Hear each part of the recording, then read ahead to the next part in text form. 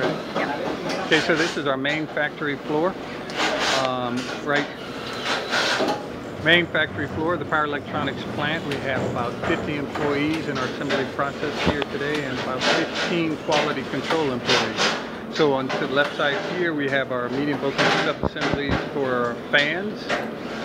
In this area here, we have, again, a Q9. It's a low voltage drive assembly area. And then we have our medium voltage cell assembly area in the back there.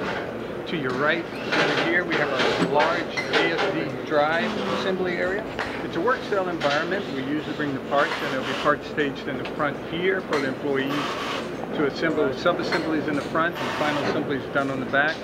It's routed down through inspection and into our inline test station over here. We can walk around. I can show you some. Okay.